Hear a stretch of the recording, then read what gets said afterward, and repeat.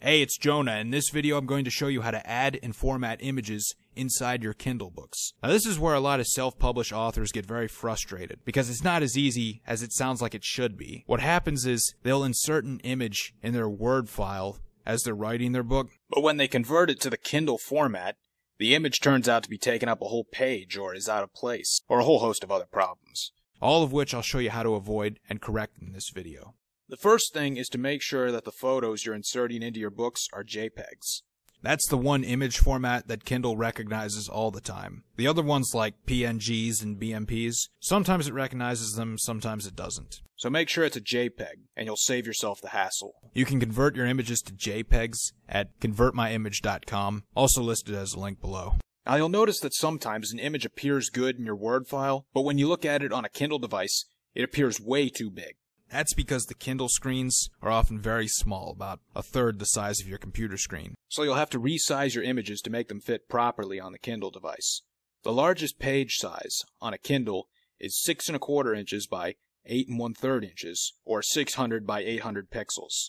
If your image is larger than that, it's going to screw up the whole format of the book. So what you need to do is right-click on the picture and go to the bottom where it says Format Picture and click on it. Then go to the Size tab, and it tells you the dimensions of the image. You see that this picture is far too wide to be on the Kindle screen, so we have to scale it down. Let's shrink it just a little bit here. Get it to be a little bit smaller, not as wide. That way the whole image is going to appear on the Kindle screen. It's not going to screw up the format. And I kept doing this a lot as I was formatting my books until I was sure the image size was just right. Now there are some other restrictions with image in your Kindle book. You can only have text above and below the pictures. You can only have pictures above and below text. You can't have the image alongside the text. I know it really sucks because I want to be able to do that, but as of right now, KDP doesn't allow it. So make sure your images are either above or below text. If you try to have text wrapped around the image, it's going to throw the whole format out of whack. The image has to be on its own line. Another thing to be aware of is the image file size. You see, the larger the image file size, the larger the overall file size of your book. When the file size is larger, the digital delivery takes longer, and Amazon might even charge you more for the delivery fee. Because you'll notice when you look at your royalty statements, there's a delivery fee charged to you. Every time you sell a book, they charge you a little fee to deliver the book from the Amazon Kindle store to a person's Kindle device. They determine the fee by the amount of bytes they have to deliver, so you want to keep it as small as possible.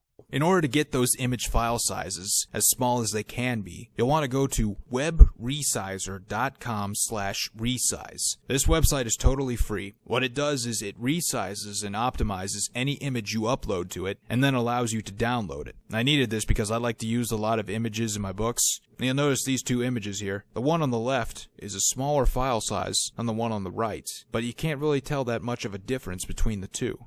Then one more thing you can do to reduce the image size is compress it within the Word file. What you do is right-click on the image, click Format Picture again, and go to the Picture tab.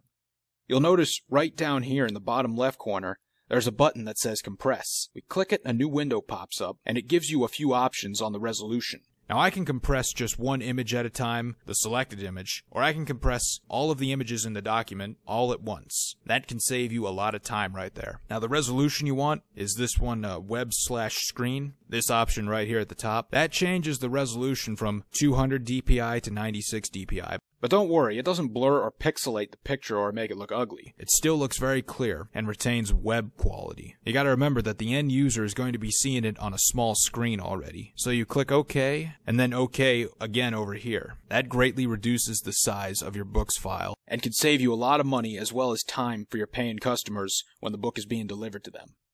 Now if you're looking for free stock photos to use in your book, see this post on our website at unfairedge.com/free stock photo websites. We found 20 websites that give stock photos away for free and can be used for commercial purposes.